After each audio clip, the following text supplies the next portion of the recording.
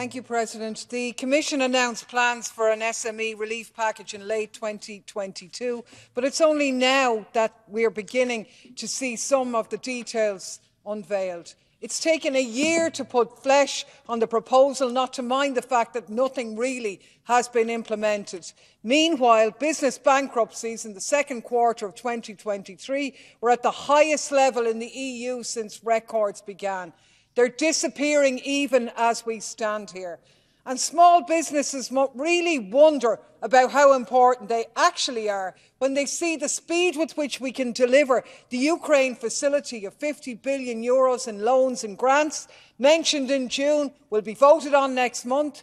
They see €500 million for ammunition for Ukraine mobilised in 2 months, but it's taken a year before we get any details. Clearly, you get an idea of the priorities of the EU.